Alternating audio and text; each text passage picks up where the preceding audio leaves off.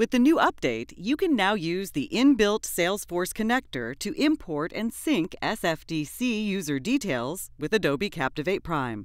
You can also allow your salespeople to get a full view of their personal learning dashboard and receive notifications about upcoming learning tasks within Salesforce. Let's take a look at the connector workflow. In the Integration Admin interface, hover over the Salesforce thumbnail and click Connect. Enter your Salesforce organization URL and click Connect. Enter your Salesforce account credentials.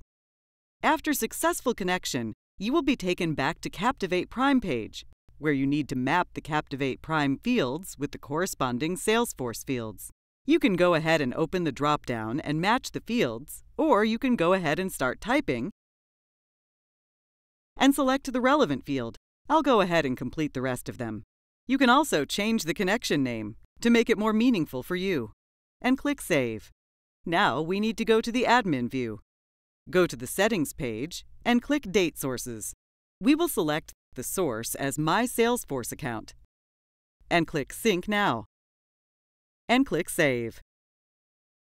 Now all the users from your SFDC account will be added to the Users page. You can further register them to your Adobe Captivate Prime account and assign some skills and courses to them. Now let's take a look at the Salesforce app for Adobe Captivate Prime. For that, we need to switch to the Integration Admin role, and then click Applications. Here, switch to the Featured Apps. You will find a thumbnail named Salesforce.